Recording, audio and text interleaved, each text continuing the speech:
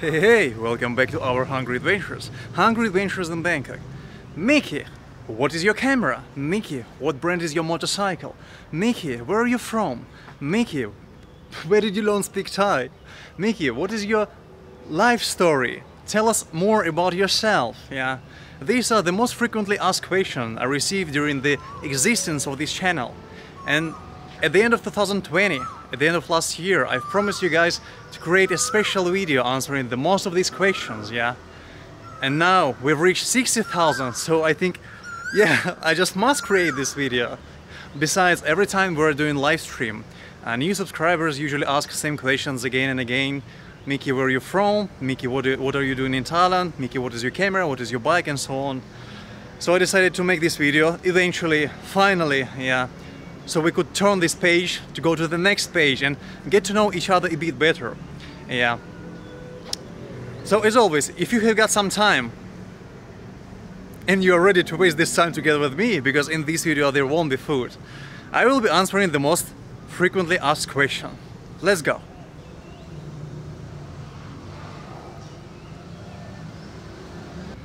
Well, I was born in Soviet Union in 1988 in April, yeah, in a small town called Kaliningrad. It's the western part of Russia, it's European part. Yeah. A couple of years later, Soviet Union has collapsed, but it's completely not my fault. Yeah. And this 3-year-old dude has found himself in a country called Russian Federation, or Russia, yeah. A country where people drink vodka for breakfast and have a wild bear as a pet, yeah. That's what people think. So Kaliningrad region is the most western part of the country, but it's not mainland. It's a region separated from the mainland by 2 other countries, Poland and Lithuania. So if I want to travel to Moscow, for example, I cannot do it by land without crossing 2 other countries, unless I book a flight, which is pretty complicated. So Kaliningrad used to be Königsberg, an ancient city which was founded more than 860 years ago. And it was part of East Prussia and German Empire, yeah. And it was heavily damaged during the Second World War and eventually annexed by the Soviet Union, yeah. So the city center of Kaliningrad was completely rebuilt because nothing had left there but ruins, yeah. And now it looks like a pretty modern, slightly European city, yeah, with population about 400,000 people. And I think it's enough for the history lesson for today. Let's go for the next chapter. So I was born in the Soviet Union in a communal apartment, which was the major type of living for most Soviet people. No condos with gym, no houses with swimming pool, yeah, can you imagine? Just imagine now, a 5-6 rooms apartment with long as intestine corridor, shared kitchen and shared toilet. And each room belongs to a different family. And let me clarify, each family had its own room. And this room was used as living room, as dining room, as bedroom for the entire family. Kids, children, parents, grandparents, yeah, sleeping in the same room. Probably that's why there is an old gag that there was no sex in Soviet Union. Because of thin walls and whole family sleeping around you. And I have an elder brother who is 7 years older than me. So me, my brother, my father is my mom used to live in one room, yeah, that was the time. And lucky for me, I don't remember much of it, but I can only imagine how much time you would have to wait for your turn to use bathroom or kitchen sink. Wow. Yeah, it's already dark. I think it's about 6:30 p.m. So I'm looking for some light.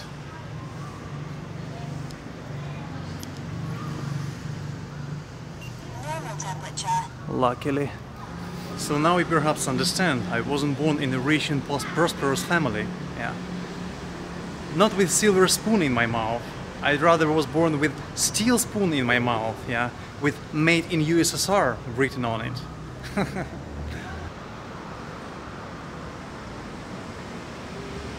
My father, back in the days, used to serve in the military and then worked in a, how it's called, railway carriage works, yeah, an old German manufactory. And then even participated in the Chernobyl disaster liquidation, which has happened in 1986, 2 years before my birthday, yeah. the famous Chernobyl, thanks to HBO series. And still, I was lucky to born without superhuman strength, without some X-ray vision and ability to transform into Hulk. Yeah.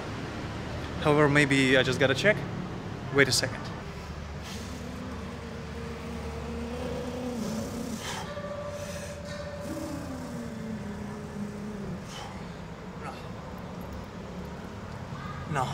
No any special abilities. Sorry guys. And my mom used to work in the grocery store, so as you see, just an ordinary Soviet family. Yeah. And post-Soviet era was pretty harsh. Yeah. Skinheads, hooligans, no Instagram. Yeah, can you imagine? There was a time when there was no Instagram, no internet. And if you got some special task in your school and you need to do your homework, you cannot use Google. Yeah. You need to take a ride by bus or by tram to the local library, then read an old book, paper book, yeah, find this information, and then have a lonely ride back home, even without music in your AirPods, because you just even didn't have a player. Yeah. Man, there was an only pleasure, the only entertainment. It was called the brick game, a Tetris. It was a game, how it's called? Game console, yeah, which I got for one of my birthday. Do you remember it? It was fantastic, real pleasure. Anyway, at the age of 15, I really wanted to have a mobile phone because it was only the beginning of the era of mobile phones, and it was out of family budget, of course. Yeah, so I decided to find a job, and I found a job at an old German pulp and paper mill, and I started to work there during summer holidays. Yeah. So this factory, it was the center of all kinds of pollution in the district. Sometimes it was even hard to breathe nearby. Yeah. So the management of this company, they were giving out the triangle packs of milk for the harmful conditions for work. Yeah. However, they didn't mind to hire a teenager. So after 3 months of working there, at the end of the summer, I bought myself my first Siemens M55 with polyphonic melodies, with I think colored screen and 2 megabytes of storage. It was phenomenal, guys. I was just happiest guy ever. Oh, lady's saying that I gotta leave. Yeah, it's 7 p.m. Okay, I'll find some other place with light. Just give me a sec.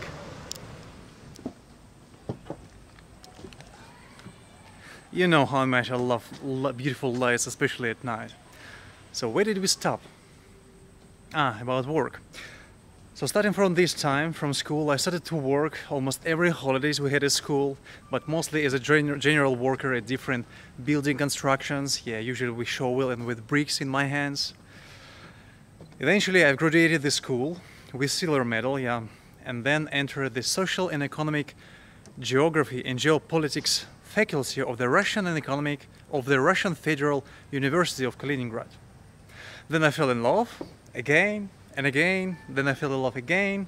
Yeah, it's one of my issues.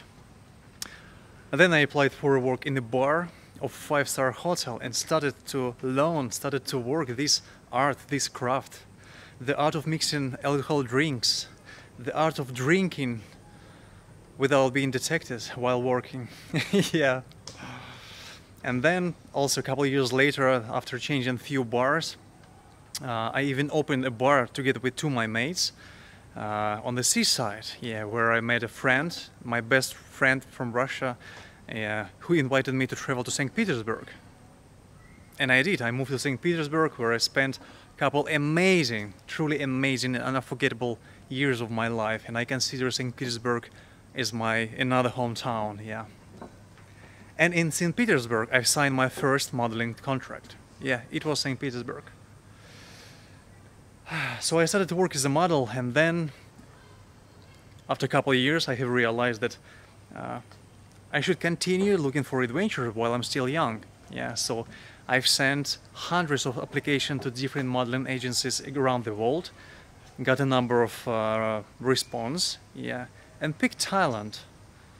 You know, Russians, they love Thailand. Maybe they love Thailand more than any other country in the world. Yeah, and it was one of the most crucial decisions I made in my life because it's changed it.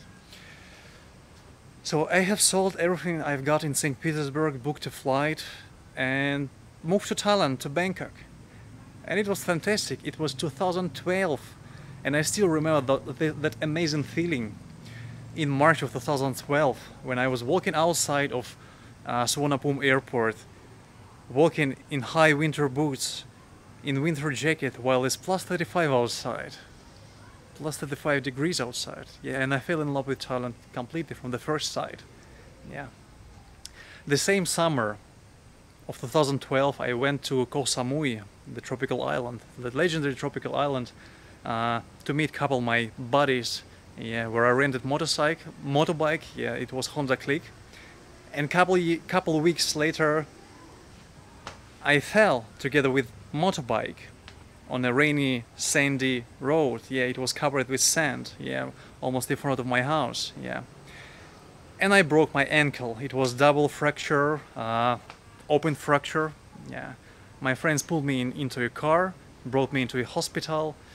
Yeah, and I spent about 10 or 11 days in a hospital, screaming and moaning of pain, because doctors, they couldn't put a how it's called, a cast on my fracture because I've got open wound, and they needed to check if there is infection or not. So they were cleaning every day, and I was screaming every day, screaming of pain. Yeah, and they were giving me morphine again and again and again. Oh, it was horrible.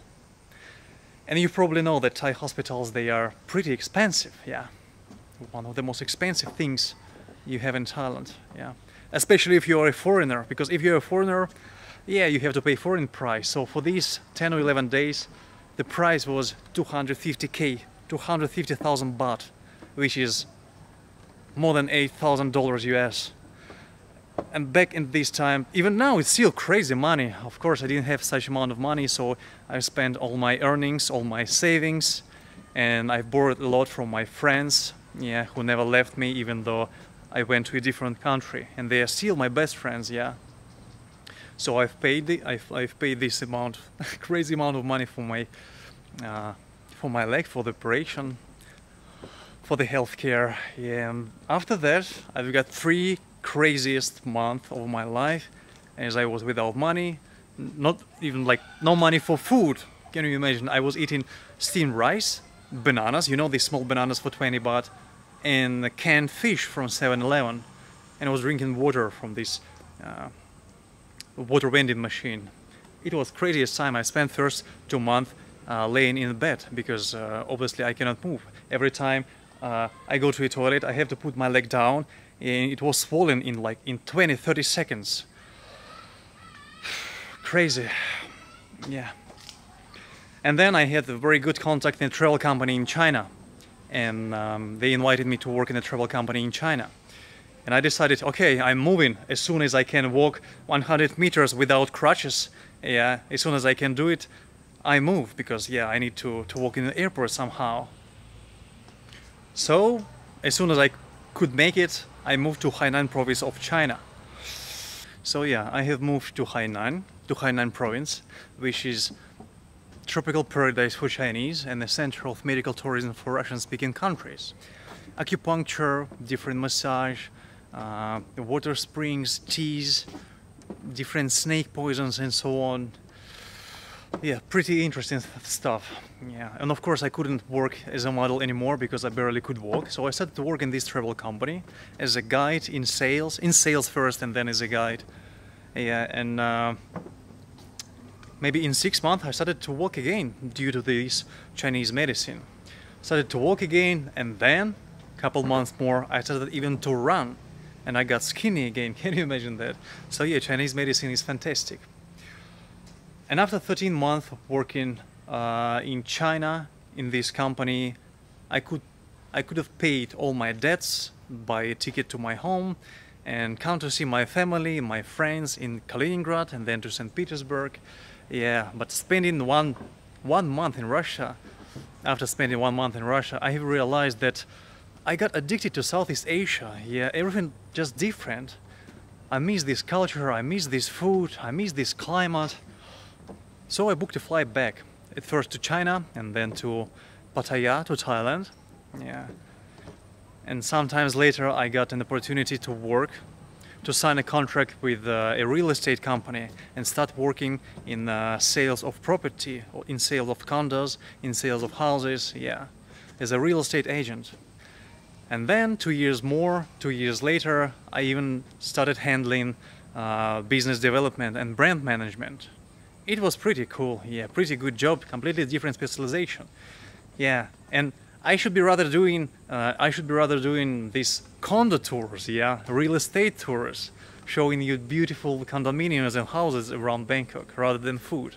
And I still could do it, yeah, if there will be some interest from you, because some of you guys ask me to do my condo tour, but I stay in a basic place, but I could do real cool condo tours. If you're interested, please write me in the comments. Yeah, so I was working in this company, and then I realized that I'm not really happy with this office life. Yeah, so office life is not really something I want to do. So even though it was interesting career, good career, yeah, well paid, I decided to quit because I didn't have enough free time, yeah, and there was a lot of stress because company already was involved in commercial property, in hotel property. So yeah, you just got no time to live. And even though it was a good career, I decided to quit, yeah, and get back into the modeling, but already with focus on acting. So I've started to learn, I've started to study and practice, and eventually have become a professional commercial actor. And now you can see my commercials for a number of brands. Electrolux, Kia, Samsung, Oppo, Leg Beer, Smooth E, what else? San Pellegrino Water, Nestle, and so on. A number of brands. And I participated in the project internationally. You can see this work in Australia, in Singapore, in Thailand, in Philippines, in China, in Germany, in Poland, and so on, in many countries. And one of the reasons why I decided to stay in Bangkok, yeah, despite its air pollution and so on, because Bangkok is the center of cinematography. It's, let's say, cinematography hub of Southeast Asia, yeah, with pretty high production volume. And besides, from here, from Bangkok, I can instantly get anywhere in the world, yeah, because there is a huge airport and lots of transportation. And then come back to Thailand and enjoy my living here again. Yeah, so it's pretty convenient. I can say that I'm extremely successful in this field, yeah, because the competition is just crazy. It's so high, yeah. So I don't know, there are numbers of people who become famous and rich, and they are like incredible celebrities now, mostly actors, of course, yeah. I mean, like for different drama actors and so on. Yeah, but it's really interesting thing to do. And it was interesting until 2020, when we all know that pandemic has happened, yeah. So there are no more shootings, there are no more new projects, no flights, no any productions, all marketing budgets are cut in half, in quarters. Yeah, so that's why I have unpacked my camera, because I started this channel a couple years ago and it was just a hobby.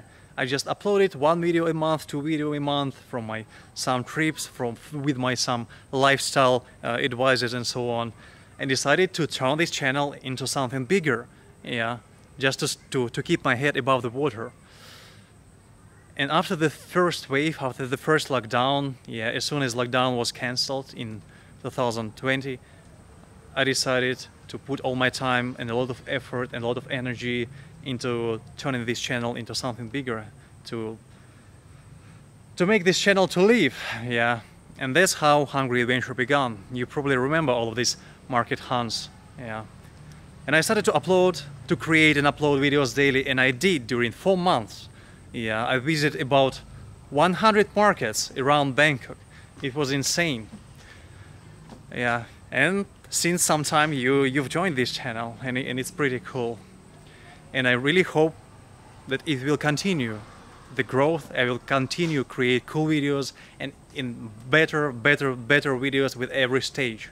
Yeah, because just starting from recently, this channel started to bring even tiny bit of money, because yeah, on monetization you can make a lot of money. But I'm really grateful for everyone who has joined me on Patreon, because Patreon is a great support for every creator, and I'm really grateful for everyone who decided to do donations, yeah, through PayPal, through a donation link that I post in every video, yeah, because it really helps when I'm doing the trips. Especially, guys, thank you for all of this your New Year help, yeah, because with your help I'm creating these videos. Let's say only with your help. Okay, and one of the major questions, Mickey, what camera do you use? Guys, there is no ideal budget camera, no ideal travel camera, no ideal camera at all. There are cameras that fit some requirements, cameras able to solve some tasks, so you really need to understand what are you buying and why, and what is the main concept of the videos you want to shoot. Because I've come out of the commercial video production, and for me the quality of picture, the depth of field, the low light abilities are very important. Yeah, so I feel I use professional Sony camera Alpha Mark III with two lenses, 20mm f2.0 and 14mm f2.8. Yeah, Sony and some young lenses, prime lenses both. Also, microphone, Rode Video Mic Pro, and gimbal stabilizer, yeah, Zhiyun Weeble S. It's pretty heavy gimbal, yeah, and sometimes I want just to film with my action camera, yeah. GoPro Hero 8 Black, which I mostly use for filming bike shots, yeah, because I can mount it on my chest. Because it's light, because it's small, and if you use ND filter, yeah, and if you know how to use settings, you can get pretty decent quality of footage, especially in a good light. Yeah. Also, just add some magic in Adobe Premiere, of course. Yeah. But yeah, it's really depends on your skills and really depends on your ideas. And if you film in daylight, you can film with just phone. This is Samsung S9 Plus, which is already like 2 years old or even more. It can film 4K, which, okay, of course, 4K from phone and 4K from camera is not the same, because in the phone there is sensor like small sensor, and in the full frame camera sensor is much bigger. It receives much more light, that's why its picture is different. Yeah, but if you are filming in daylight, sometimes it's even hard to find a difference. So yeah, I've done a couple videos with phone, only with phone, and I'm still pretty excited about the quality of them. So you can start your YouTube channel even with the phone, yeah, and even if it's not the latest model, because there are a number of channels, successful channels on YouTube who film entire video on phone. So yeah, guys, camera doesn't really matter. Your personality and your story matters. Yeah, be yourself, be real. Try not to be asshole as much as it is possible, and just film your story. Tell your story to the people. Okay. And about my motorcycle.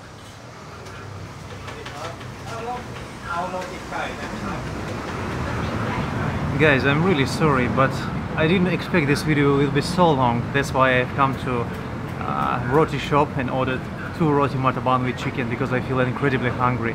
Yeah, and this video is so long, so yeah, I need some energy to continue talking, to tell you about the motorcycle. So my motorcycle, it's a Thai brand. Yeah, it's called Stallion Centaur 250 Max. Obviously the engine is 250cc. The fuel tank is about 13 liters. Yeah, it's not fast, because the default model, the maximum speed is about 85 kilometers per hour. Yeah, with this engine. While now, after all of my modification, the maximum speed is about 140 kilometers per hour. However, personally, I never drive faster than 110, just because I think it wasn't designed to drive fast. It's beautiful, and you can enjoy the ride. Instead of seeing tunnel, you can enjoy the surroundings. So yeah, I bought it in Chiang Mai from a guy who has ridden about less than 1,000 kilometers, if I remember right. Yeah, and back in the days, the price for the new bike of this model was about 75,000, but from a dealer, I mean new one from the shop. What is 75,000? It's $2,500 US. Yeah. So it was delivered to Bangkok from Chiang Mai by truck, and only in Bangkok I started to realize how many issues and how many flaws this bike, this model has got. Yeah, and then several months later I parked this motorcycle in front of Lat Phrao MRT in Bangkok overnight, and then in the morning I've come to pick it up and noticed and discovered that some bad people have stolen exhaust pipe from the bike and ripped off the logos from the fuel tank. I was so pissed, I was so mad at myself of my silly idea to park my bike in public place here in front of MRT station.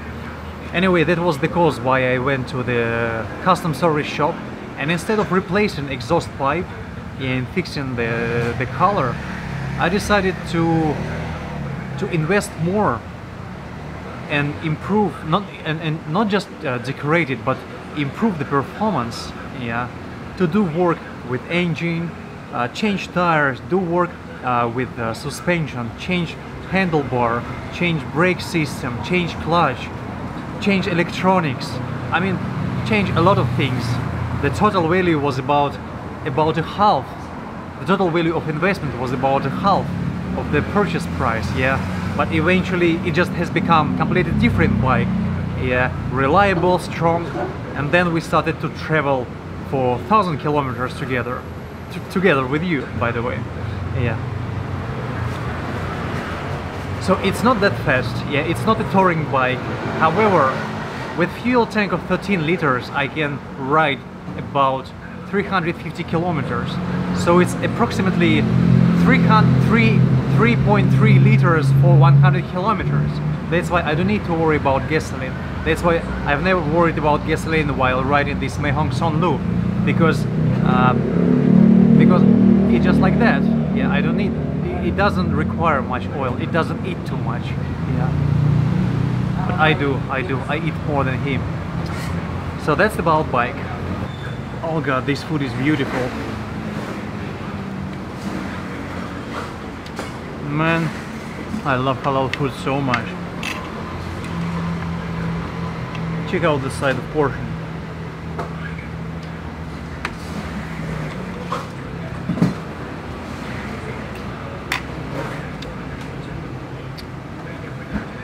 Bellissimo. Well, another major question. Mickey, why do you speak Thai? Where did you learn speak Thai? The answer is pretty easy. I went to a language school, Thai language school, and I really tried hard to memorize, to practice, to learn again and again. There were students who didn't learn shit, let's say, who didn't improve their skills at all, because it really depends on you personally, on your devotion, on your willingness to learn. So it doesn't really matter what school did you choose, what school to pick. It all depends on you. Of course, my Thai friends helped me a lot to learn new words, to practice, to understand some tiny things, because Thai language consists of many unusual moments, consonant words and so on. Yeah, so it really depends on your willingness to learn and to study. Yeah. Besides, I went to market almost every day. I practice. I'm trying to talk with Thai people every day, so it's really great help, because it's brutal, real conditions of learning Thai on the streets. Yeah. Of course, having Thai girlfriend is another way, another method to learn Thai. But will she really want to teach you every day? Like, really teach you hard? Come on. Just try to combine all these methods. Another major question, mostly from Thai audience. Mickey, have you ever been to Take Me Out Thailand? Yes, the answer is yes. I went to this TV show. It's like dating TV show, when you are standing alone on a stage with lots of extras screaming like, I don't know, like crazies, and there are 30 girls standing in front of you, and they're choosing you and you're choosing them. So you are telling about your life, you are telling about your talents, about what can you do, and so on. Kind of funny guy, your hobby, and blah blah blah blah blah. Wow. I feel so excited. อ๋อตื่นเต้นเหรอจ๊ะ My heart, I think, is gonna jump out. Really? Yeah, you can feel it. สงสัยขึ้นมาเชียว จริง Maybe I need doctor. ๆจริงๆอ๋อI can help you by mouth to mouth โอเค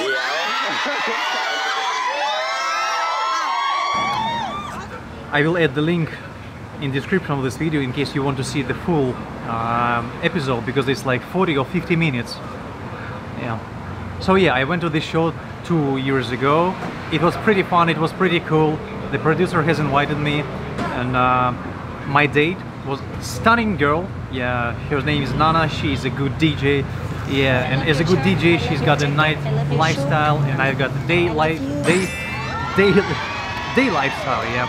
And she used to live in Pattaya, I live in Bangkok, so we just couldn't match and unfortunately we've never met after this show. So please don't ask is it true or not true, just I don't know about everyone, just we didn't match at all. I know that she's got a new boyfriend and I'm very happy for her. Yeah, but yeah, she's a stunning girl. It's true, yeah. Okay, it's a TV show anyway, it's a TV show, so don't expect that everything is gonna turn serious here. Okay guys, and the last question for today. Mickey, why do you love Thailand? I'm not going to tell you anything new, because Thai people are unique with their kindness, with their friendliness.